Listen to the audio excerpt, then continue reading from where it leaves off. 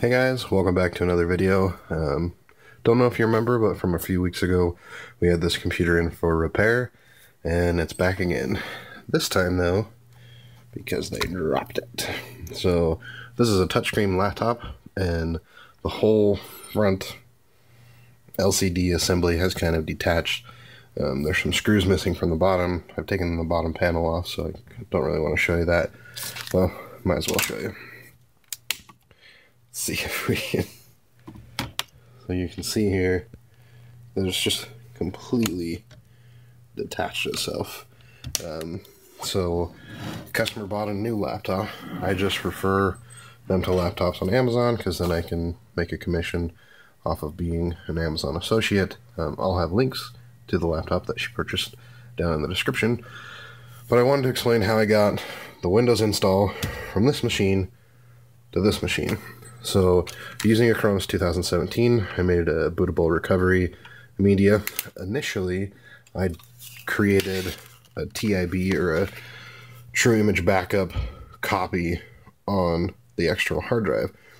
By doing that from this computer, I had a TIB of this computer, and I made a TIB of the original install of this from the manufacturer. So initially, what I tried to do was take the TIB file and restore it to this, but that didn't work. So then what I did was I just took the hard drive out, cage and all, hooked it up to a USB adapter, and then using the same Acronis recovery media, I just cloned the drive, and Bob's your uncle, it boots and everything works. So that's an easy way to do it when you're going from the same operating system. The Acronis key, you can have a universal restore, which allows you to strip the original drivers out and install new ones, but Windows 10 is also smart enough to do that itself. So on first boot, it says that it's trying to recover and get everything going. So just something to keep in mind. One reason why I like to put SSDs in laptops is because they are more durable, because there's no moving parts when they fall and break.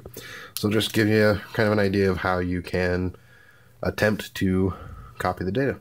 So if you have questions, leave a comment down below. Don't forget to like this video and subscribe to our channel.